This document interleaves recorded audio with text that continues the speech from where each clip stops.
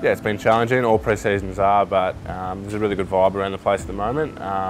Yeah, with a lot of hard work, but some fun along the way, so everyone's really fit, everyone's training really well, so look, we're just looking forward for games now, so yeah, can't wait. So we've had a more emphasis on just really competing hard, a lot of physical drills, one-on-one stuff, so I think compared to previous years, yeah, there's been a lot of focus on that, so yeah, a lot of bodywork stuff, a lot of competing, so yeah, obviously that's what happens game day, so yeah, I think everyone's feeling really good with that stuff. As a group, we're going some really exciting places. Obviously the results in the last few years haven't been ideal, but internally we know where we want to get to, and yeah, it's really clear the path we're going to take, so yeah, having some other young guys that have re-signed and all in it together kind of attitude is probably the main one, yeah, so it's an exciting place to be, and yeah, nowhere else I'd rather be than the Carlton Footy Club.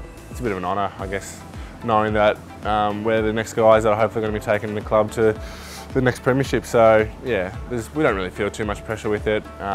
Internally we're really strong with where we want to get to. We try not to listen to any of the external stuff, so yeah, I think my year level that came in and then all the young guys that have come in since then, it's the responsibility is on us to really drive to the next flag, and that's exciting, and yeah, we can't wait to really start and get at it. My last 3 years has been a bit different to Charlie's or Weeder's or Cunner's, so yeah, it's my story, it's my path. Everyone's a bit different.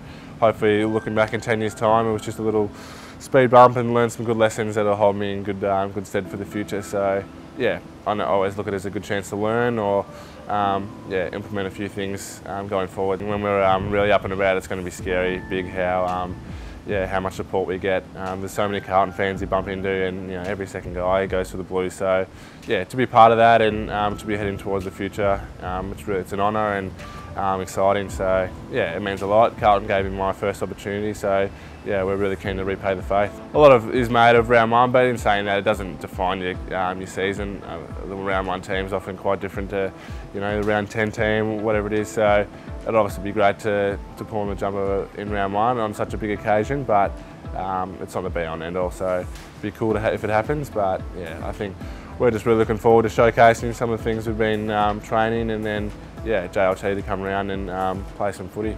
All the young guys, they do little things at training, little flashes we think, wow, yeah, they're going to be some serious players. So there's not a young guy on the list that hasn't shown some glimpses at training or glimpses in games. So we're just looking for consistency.